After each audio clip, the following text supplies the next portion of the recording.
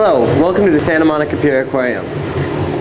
My name is Seth Lawrence. I'm the aquarist here.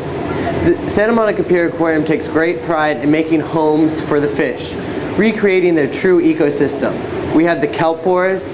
We even have a tank that represents what you'd see underneath the pier. Today we're going to take some time and highlight one of our newest exhibits, the Intertidal Surge Tank. What makes this tank different than all the other tanks, you may ask? Well, I'll tell you, waves. One of the ways we've created this tank is to actually create a device that simulates wave action. Let's take a look at how it works. What makes waves? Well, in the ocean, wind does.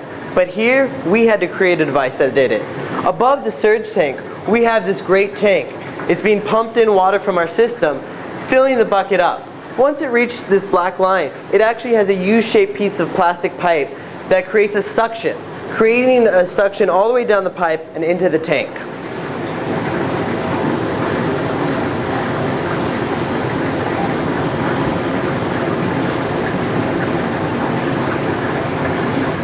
Let's take a look if you came diving with some of us at the Intertidal Surge area.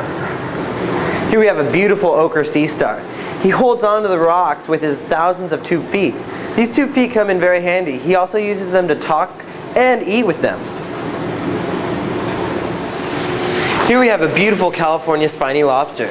These guys can grow quite large and reach over 30 years of age. Unfortunately, nowadays you won't see them that large. Here we have a beautiful young scorpionfish. Do be careful though, their top dorsal spines are poisonous. I hope you enjoyed this look into the Intertidal Surge Tank. And please come down to the Santa Monica Pier Aquarium because we're constantly changing things up. Aloha.